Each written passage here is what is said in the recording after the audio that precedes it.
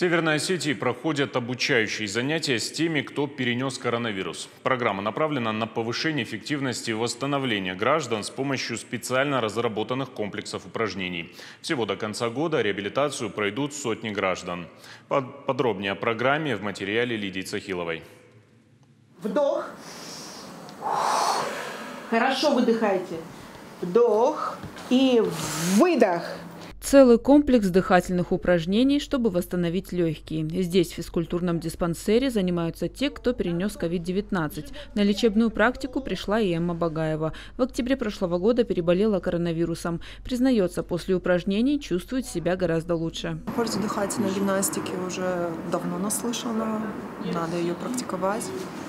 В принципе, не только тем, кто перенес ковид, но всем желательно заниматься дыхательной гимнастикой. Упражнения проводят в рамках обучающей программы Красного Креста. Школу восстановления пациентов, перенесших COVID-19, могут пройти все желающие. Возрастных ограничений практически нет. Да, это любой возраст. Переболевшие придут к нам они с поликлиник. Поликлиники направляют нас, так как они там у них на учете стоят, и они знают их основные диагнозы, сопутствующие. Это для возрастных это важно. Это важно и для них, и для меня, так как я буду проводить занятия эти. Разницы нет в легкой форме, в тяжелой форме. Помимо дыхательной выполняют и звуковую гимнастику. Предусмотрена скандинавская ходьба на воздухе. Специалисты говорят, достаточно нескольких занятий, чтобы научиться выполнять их самостоятельно. Занятий 5-6.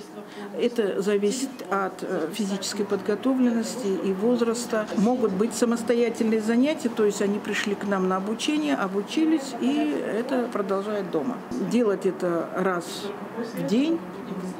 Лучше, конечно, как говорится, на свежем воздухе с утра, а так как позволяет условия. Пройти программу Красного Креста смогут минимум 400 граждан. Продлится она 3 года.